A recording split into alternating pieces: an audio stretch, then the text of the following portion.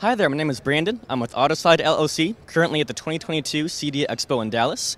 We design and manufacture automatic door openers. So on this barn door on the other side, we have a rack and pinion Autoslide system. It takes the place of a human hand opening and closing the door.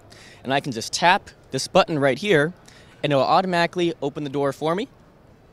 Now these systems are all low voltage, 24 volt systems that retrofit onto whatever door you or your client already has installed.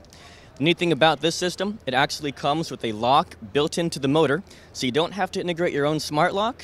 Once it's locked, or once it's closed, it'll lock the door in place.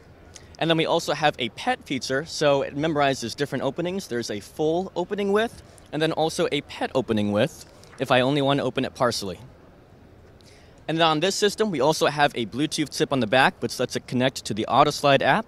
From this app, I can lock the door remotely, unlock it, trigger it to open and close. I can get notifications of when the door has been opened, and I can change the unit settings.